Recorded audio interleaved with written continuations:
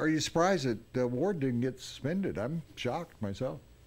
Not totally shocked. If he had coupled both incidents together last week and this week, I thought he could get suspended. If seen in a vacuum and the way the play happened, I could see why they said that's a fine, not a suspension. The suspensions in the NFL, Woody, is really a safety issue.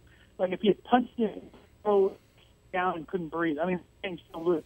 Oh, okay. The reason Talib got suspended is because he tried to poke the guy's out. If he just poked him into the side of his helmet, he would not have obviously gotten suspended. It's really a safety issue when they go to suspend guys.